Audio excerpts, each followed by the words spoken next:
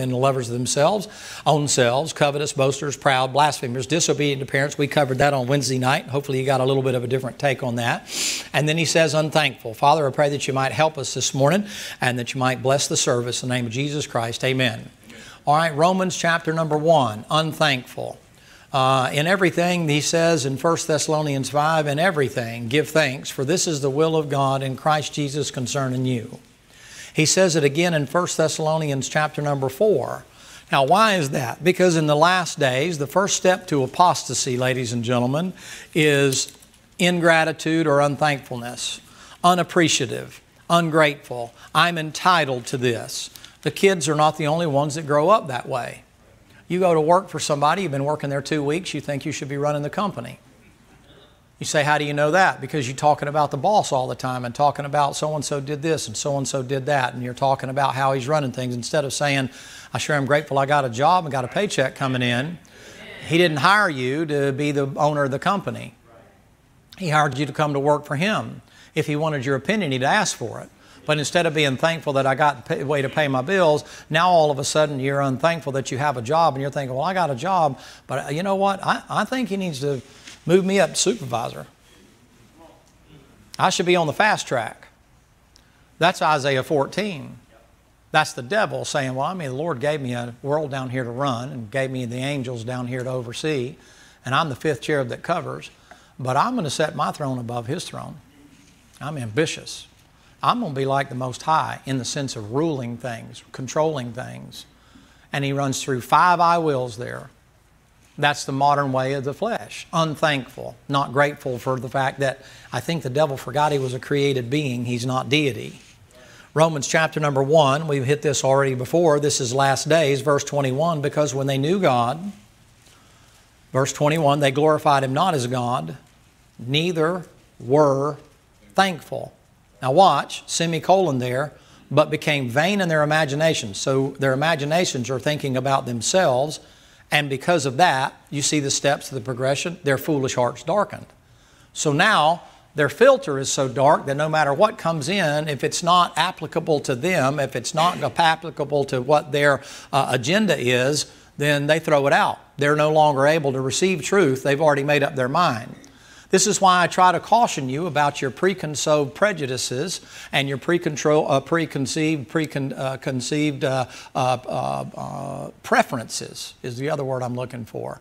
You want to be careful because that becomes a filter and you can't see the truth even though it's in front of you because it doesn't play to your agenda. And that goes from a religious standpoint. You get real nervous there. You get tense. You're like, well, now wait a minute. No, we all have to check our filters. How many of you have an air conditioner? Good. If you don't, we'll pray for you. You're in Florida. You need an air conditioner, not just for heat, but for humidity. Somebody said to me, well, I love to go camping. I don't mind going when it's 45 or 50 outside. I don't want to go when it's 100, unless it's Holiday Inn. That's a good idea, but at any rate. Now, let me ask you a question. Every air conditioner has a filter on it. And no matter which one of you are here, you may not use it as much as other people, but everybody has to check their filter. This isn't for a global statement or a nationwide statement. This is an individual statement. Do I have an agenda? Do I have a filter? Is my heart so darkened in a particular area that when I'm presented with truth, I can't hear it? I can't receive it because it doesn't fit my agenda. And now you got a particular problem. You got some issues because now you can't receive the truth. And when you can't receive the truth, then it sets you up for the other things we talked about your conscience being seared. Come to James chapter number 1. James chapter number 1. Now I realize that James is written to the 12 tribes scattered abroad, and James is not, as many people are teaching nowadays, church age doctrine and things like that. But you can get some practical application out of the book of James. Why? Because the Lord said in the last days, they're unthankful. That means I got to guard against not being thankful. Question. Many of you may or may not know this. We have a number of medical professionals in here. But generally, for me to take one step, it requires for me to operate somewhere in the neighborhood of 200 muscles to just take a step. You say, well, I don't think it's much as that. It's just using your calf. You might use a couple of muscles down in your Achilles tendon and things like that, and maybe up around your hamstrings and stuff and your quadriceps. I can understand that. Maybe your hip flexors a little bit, but 200 muscles, that's ridiculous. Okay, well, look it up. But have you ever stopped to consider the fact that if it wasn't for God, there's at least 195 of those muscles that are working and you don't know anything about it? Amen. You ever thank God you can take a step? Amen. Until you can't? Amen. You ever thank God you can get up off the commode? Amen. Until you can't? See, there's a little things like that. You ever thank God for your eyeballs? I don't know about you. I like waking up in the morning and opening it up. I don't care if the room's pitch dark, and ours is. We got all kind of dark stuff all over. I like a dark room, but it goes back to when I used to work nights and stuff like that. But I don't want a little bit of glimmer of light coming through. And it's dark. I want it to be dark 30 in there, man. I mean, tape the alarm thing off so you can't see it and all that kind of a deal. I like waking up, but I like knowing I'm seeing the dark. It's not dark because I'm blind. Amen. You ever thank God for your ability to breathe? Until you can't? You don't even think about breathing. That's controlled by your parasympathetic nervous system. It's automatically set up for you. You ever thank God that you can blink? You say, what is that? Little microscopic pieces of trash flying through the air, and you blink to keep your eyes moisturized and so it doesn't scratch your cornea. Amen. You just take that for granted, do you? You ever thank God for your nose hairs? Nose hairs. Yeah, the things that when you get my age, they start growing out if you don't stay on top of them. They tie in with your ears. You never even realize you had them until you start getting old, and then all of a sudden it's kind of like, is that your mustache or is that, you know, that kind of thing? Never had a mustache before, and then all of a sudden you wake up one day, it's kind of like you look like a walrus and got these things. Nose hairs. But you know why God put them in there? It's to catch certain things to keep it from coming in and corrupting your lungs. Here's a good one for you. You ever thank God for your taste buds? Until you don't have them? A friend of mine said, you know, I spent a lot of years smoking cigars and doing some things I shouldn't have done. And he said, and now if the food's not real hot or real cold, he said, I can't even taste it. He said, one of the worst things I did was I burned out my taste buds. He said, one of the few pleasures in life is being able to taste food. Well, I got news for you. I've had to eat that stuff like cardboard before. I'd rather have something on it to be able to taste it. You ever thank God for that? To make eating a pleasure, not just getting filled up, but being able to taste it. Being able to taste a good glass of sweet iced tea on a hot day. You ever thank God for that? I'm just saying, unthankful. Take it for granted. Lord, I should have more than I have. You got a roof over your head? Paul says, with food and raiment, therefore, to be what? Are you content? What if it never got any better?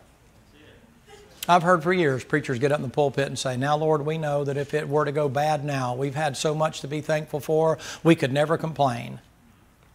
Well, why are you complaining now? You're crying like a bunch of stinking babies who had their pacifier taken away from you. Like God's a bad God because all of a sudden you don't know what's going to happen to your 401k. You can't tell what's going to happen in the future and whether or not your dreams for your kids are going to come out the way you had them drawn up.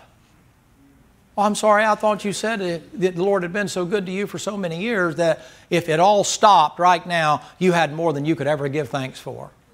Well, we've had a good run, hadn't we? Yes, sir. Amen. I'm just saying, I'm trying to catch myself here, unthankful. Well, Lord, you know, my knees hurt, my elbows hurt and stuff. Well, maybe you abused them a little bit, but at least if they're hurting, they're still working. Just trying to draw it to your attention. I'm not trying to put you under conviction. But you live in a society, especially in the United States of America, ladies and gentlemen, that is so ungrateful for everything. They want more. They want equal. You ever realize that? Without earning it.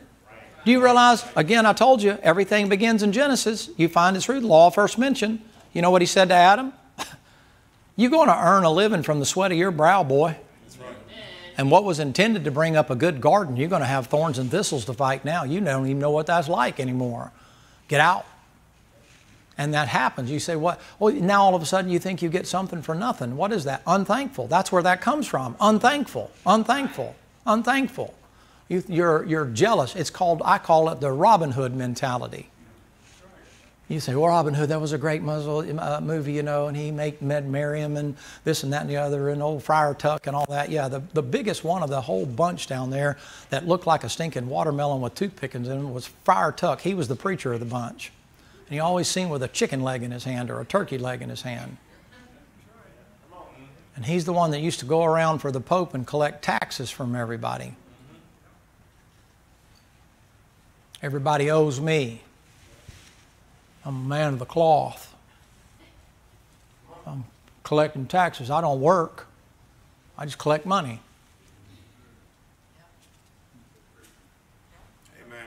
You know what Robin Hood did? He stole from the rich to give to the... Well, preacher, you know, in the context of the story, that's communism. That's the rich have to pay for the poor. That's not biblical. If you work, you deserve to be paid for what you do. I realize I got to pay taxes. I understand that.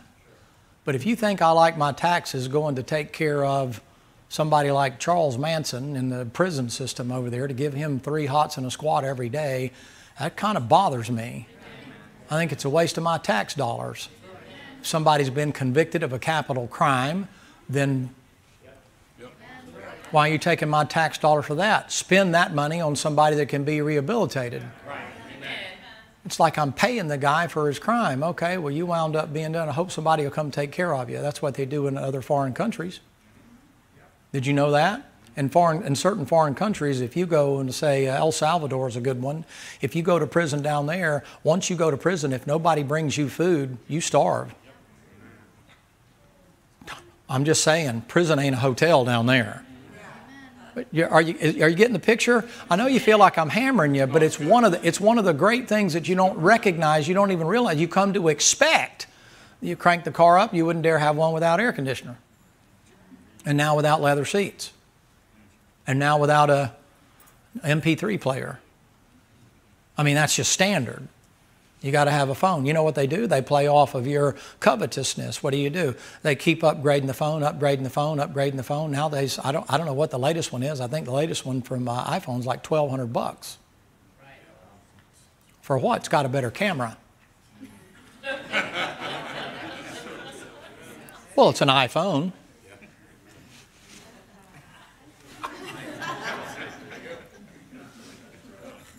And then you got to go post to Facebook and give your opinion on all the stuff going on in the government and everywhere else, because your life is so important. Unthankful. Your husband does everything he can to work for you, and come home's never enough. Look, I realize if you have to work to help get things down the pipe a little bit, I understand that. But he works, and then you come home, you're expected to take care of the house and make a meal. Whew. Well, you know, it's a 50-50. I'm not sure where you got that. Some of you have been thinking about getting married, but you ain't coming to me for marital counseling. You say, why? I'm going to follow the book. And the book tells you what you're supposed to do. Amen. The problem is you'd rather be happy yourself in the here and now than in the hereafter. And you comparing yourself to other women and saying, well, she's got and she's got and she's got. She ain't married to your husband. Amen.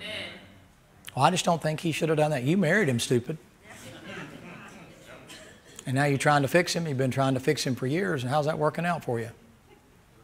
You ain't going to do it without doing it God's way. Right. So what is that? That's all about you. It's all about your expectations. Well, I got married and I expected him to do this and this and this. Well, it don't always work out with a Mercedes or a Bentley in the driveway, and every night you come home and it's just marital bliss from then on. It's kids and cracks in the ceiling and leaking roofs and dogs barking and pooping everywhere and flat tires on the car and grease in the garage and all kind of stuff, and having to live with each other. Can you imagine what it's like for him when he married me and you? He comes home every day and says, baby, you couldn't at least do the dishes? I mean, I've been out here working all day long and you couldn't at least keep the house clean? Your house clean. Your house, you understand how? You couldn't at least keep the house clean? You couldn't dust in the corners? You couldn't wipe down the counters? You couldn't wash your cotton picking clothes? You couldn't make yourself a little more presentable? I'm the old man, I'm coming home, and you meet me at the door with stinking cream all over your face and whirls in your hair? What are you trying to do? Punish me for marrying you?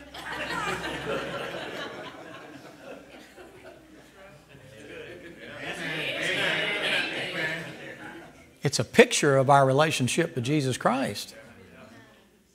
You see, you put that on it. If you're a good woman, you're thinking, yeah, boy, maybe I could do a little work there. I know you have to work. I understand that. I realize, men, if she's working a job, you can't expect her to do all that stuff too. Pitch in. I mean, learn which end of the vacuum cleaner is up.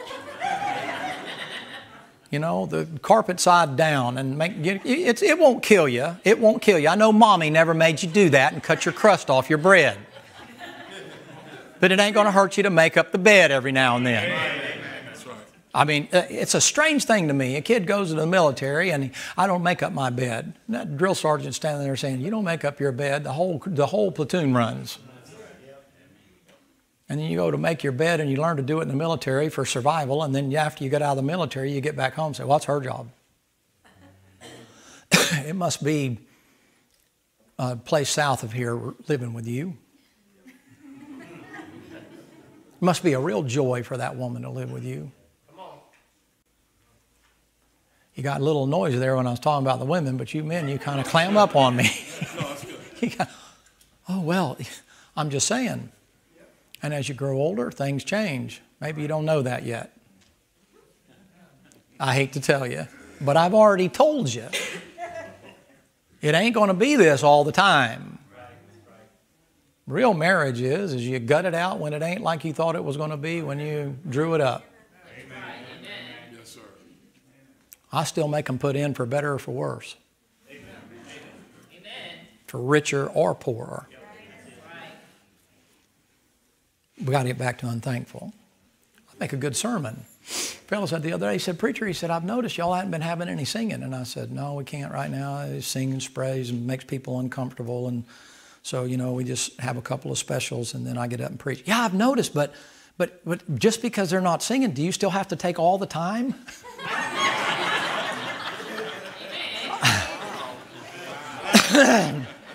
I said, well, I do for my folks. I said, they'd tar and feather me. He goes, you must have some unusual people there. I said, no, but I said, when they come in, they're glued to the seat. I said, if I give them 20 minutes and 3 points in a poem, I said, they're going to be kind of like, okay, that was an appetizer. Let's get the main course here. I said, I'm sorry it takes me so long to say so much, but I said, those people equate whether I really care with them, whether I spend any time with them. Right. That's good. Oh, well, yeah, he says, there's that. I said, well, yeah, there's that. But the bottom line is, ladies and gentlemen, when it comes to the society we live in, we as Christians are no less guilty than the world we're watching nowadays. This is not to point fingers at them. This is to look at me and you. Amen. Am I grateful? I realize there used to be a prayer we used to say at the table over dinner. God is great, God is good, let us for our food. By His hands we all are fed. Thank you, Lord, for daily bread. You know, it's a strange thing, ladies and gentlemen, that even that right now, we're not even known to do that. Lord, thank you for the food I'm about to eat. If it wasn't for you, I wouldn't be able to eat it. I wouldn't be able to taste it. I wouldn't be able to chew it. I wouldn't be able to take the nutrients out of it and eliminate the waste. Lord, I sure do appreciate it. I don't know how you fixed this thing the way you did, but you made a perfect system to be able to do that. And I sure am glad you allow me the privilege of enjoying that. Do you ever realize, ladies and gentlemen, God gave you food for a reason? He could have made you where you could run foodless. Sure. That's right. You know why He gave you food? For you to enjoy. That's why He gives you different flavors and everything doesn't taste like cardboard. And He gives you gravies and sauces and dressings and salt and pepper and nutmeg and paprika and red chili flakes and whatever else you like to have on all your stuff. Tabasco sauce and ketchup and mustard and mayonnaise and ranch dressing and Caesar, all that. Why did He do that? Your body doesn't need that stuff. He gave it to you for one thing. You know what He thought? He thought, well, you know something, as a Christian, there's a lot of things the world enjoys they can't enjoy, but I tell you what they could do. They could enjoy a good meal with some good friends and family. Amen. And sitting down around the table and starting off with their relationship with me and thanking me for the food. And you know what? 3-4 times a day they're recognizing where it came from. That's a good way for me to get some worship off of them. I'll tell you what I'll do. I'll reward them with what? Something they like. Cheeseburger with bacon on it. Lobster. Key lime pie,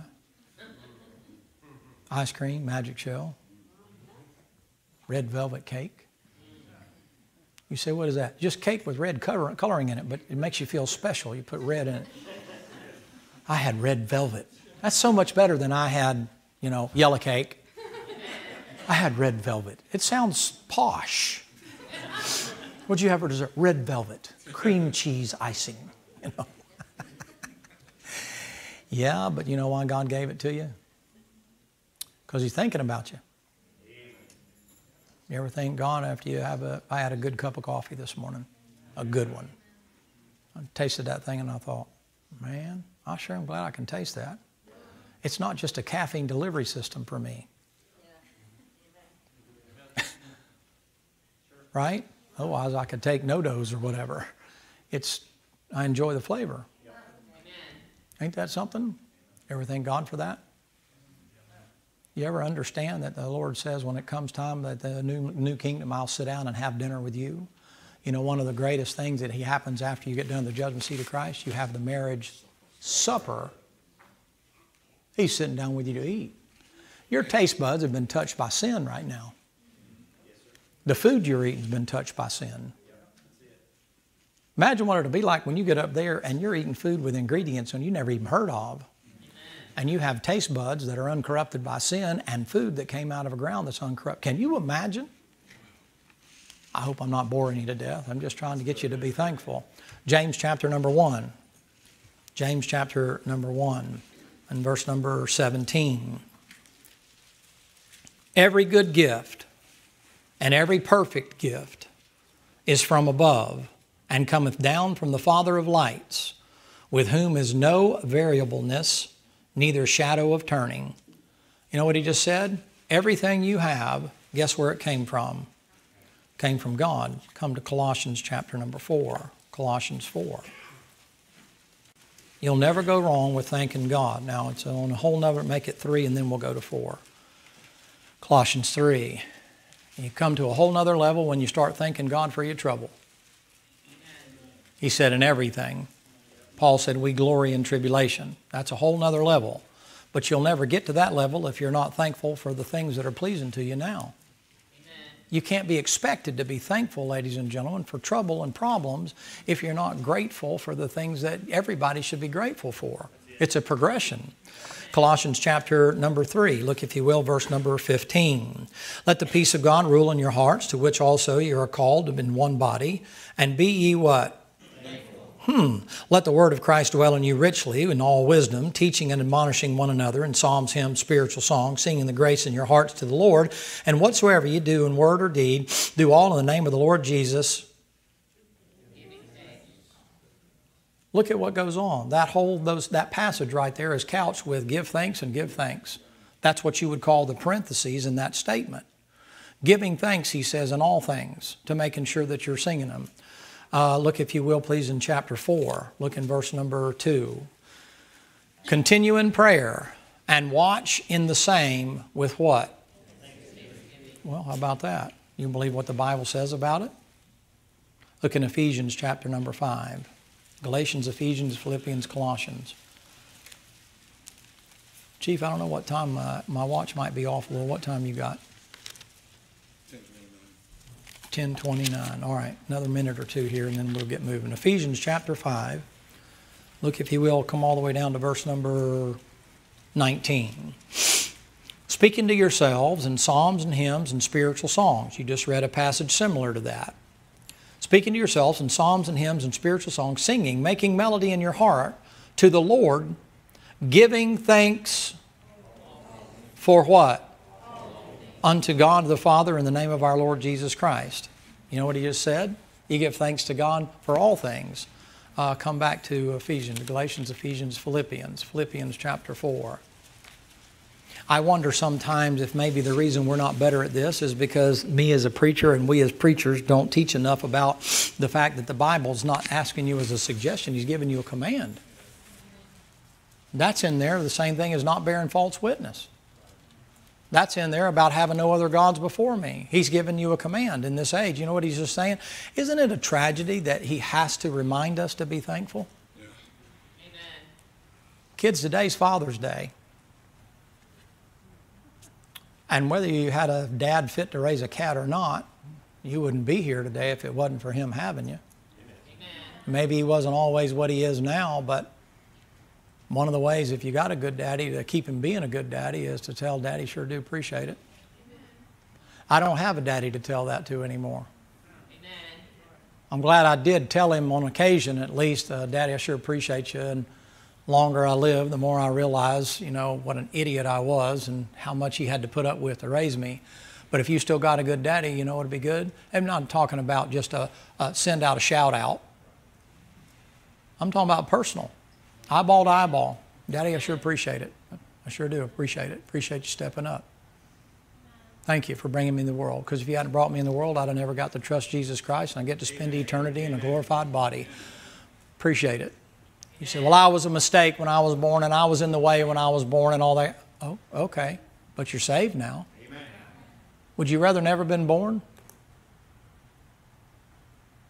That's Judas's prayer. I mean, what they said about Judas is better him never to be born. Why? Because he winds up being completely possessed of the devil. You rather not be born than spend eternity with Jesus? Not me, man. Are you in Philippians chapter 4? Look all the way down there, if you will, please. Philippians chapter number 4, come to verse number 5. Let your moderation be known unto all men. The Lord's at hand. Be careful for nothing. Don't worry about it. But in everything, by prayer and supplication, with thanksgiving, let your requests be made known unto God, and the peace of God which passes all. But look at the qualifications. First of all, moderation be known to all men. Be careful for nothing, right? So don't worry about it. God's got it. But in everything, by prayer and supplication, He's telling me to be thankful for the thing that's causing me distress. He's telling me to be thankful. He said, but in everything, don't worry. Don't worry. That's what He's telling me to be thankful for. Whatever you're worried about, be thankful for it. Be thankful for the person that's a burr under your saddle or bee in your bonnet. Be thankful for the financial stress and strain. Be thankful for the disease or the sickness you got.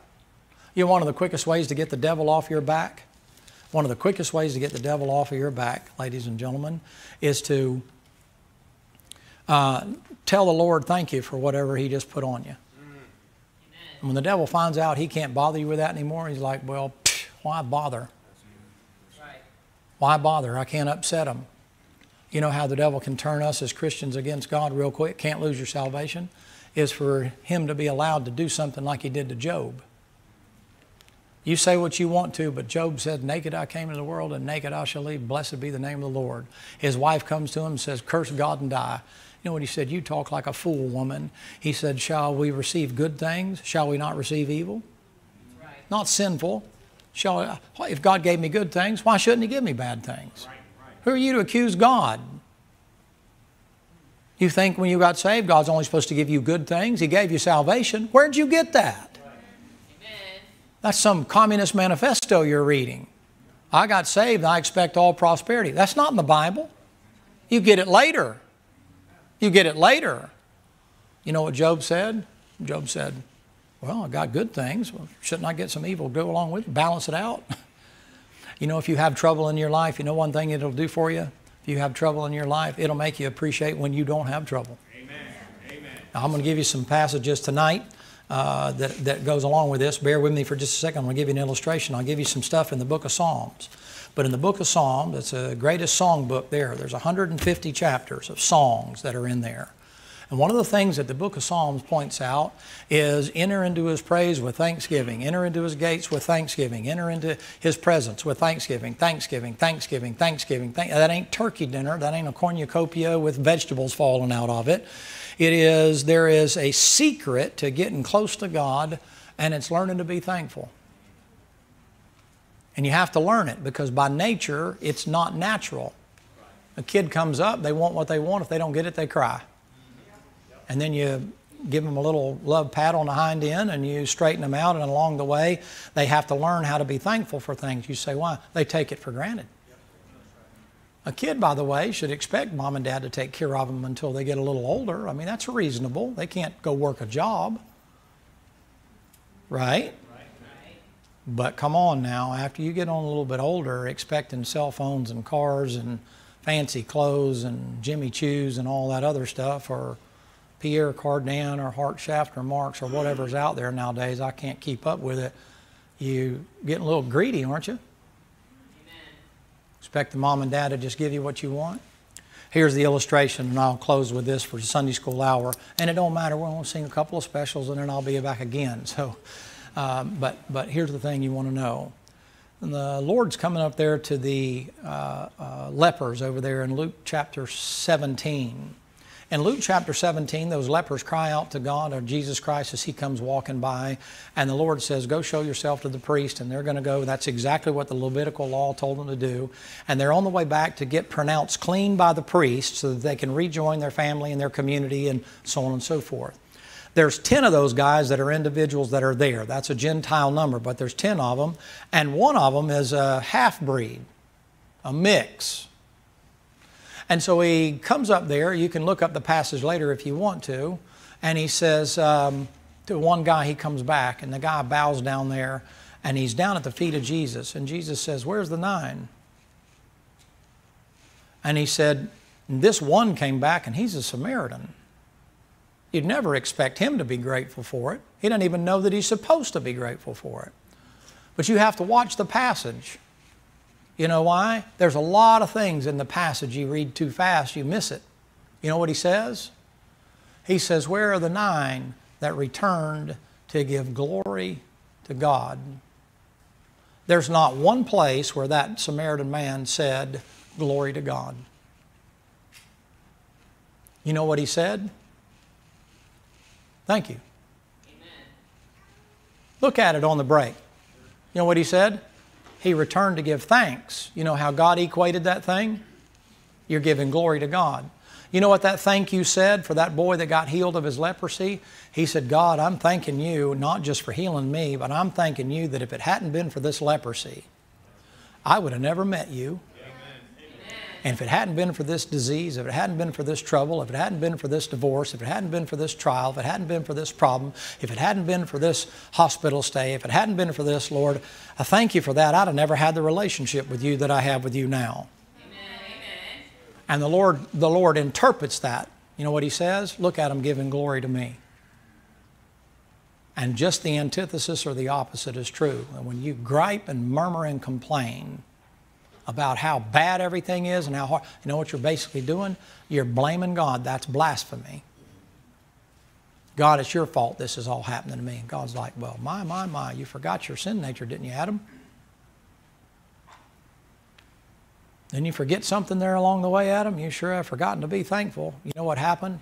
He uses as an illustration in Corinthians as what he did to the nation of Israel because they murmured and griped and complained. People say, well, you know, you shouldn't murmur, gripe, and complain. Yeah, but when you're murmuring, griping, and complaining, it is because you're unthankful. Watch. Isn't he giving them manna? I don't know what's made in God's kitchen up there. He's got a pretty good chef. I don't know what it was. It says a hoary frost. I don't know what it was. Little ice cream balls or whatever. I don't know. But it couldn't have tasted bad.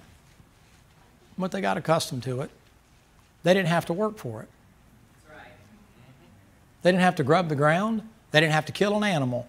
They had meat every day to eat, manna, given to them by God. Every day. Showed them they're in God's favor. You with me? Yep. Now, I don't know about you. That'd be pretty good to have one of your main needs met. I'm getting fed every day. God takes care of me. And then on Friday night, he said, go ahead and gather enough for tomorrow, and it won't spoil. If you gather it any other day, it'll spoil. But we don't want you doing this on the Sabbath, so you go ahead and gather enough, and it won't spoil. You got enough for 2 days, so you don't even have to go out and get it tomorrow. You don't even have to sweat in the sun and go out there and grab you a pail full of the stuff. Just get it and eat it. You know what they say? Manna. I'd rather have garlic and leeks in Egypt. Manna. The Lord said, oh, you don't like manna? No, we wish we had some meat. The Lord said, I'll send you some meat. He sent them quail. Wave your hand and knock them out of the air. Flocks of them look like locusts. They're so heavy. And he sends it to them. The Lord said, I'm going to send it to them until it's running out of their nose. Do you know why? Because they weren't grateful for the manna. They weren't grateful for the manna. Would you be where you are today, right now, if it wasn't for some trouble that intersected you along the way, that pointed you back to Jesus Christ, and you said, you know something, Lord, I've been making this a religion, not a relationship, and I need to get back to you. Would you even be sitting here today? If God had just given you everything you wanted when you wanted it, why, you'd be a spoiled brat. Sure as I'm standing here. Trouble's the thing that runs us closer to. Shouldn't be that way, but it is. That's why you get songs like Count Your Many Blessings, name them one by one, and it will surprise you what the Lord has done. But we don't usually do that. But I bet you could name 10 of your troubles just like that. Just like that. When's the last time you thanked God for the trouble? You want to get over your bitterness this morning? You hit an old-fashioned altar and come down and say, Lord, I appreciate the worst thing ever happened to me in my life. I appreciate it. Don't understand it. I sure do appreciate it.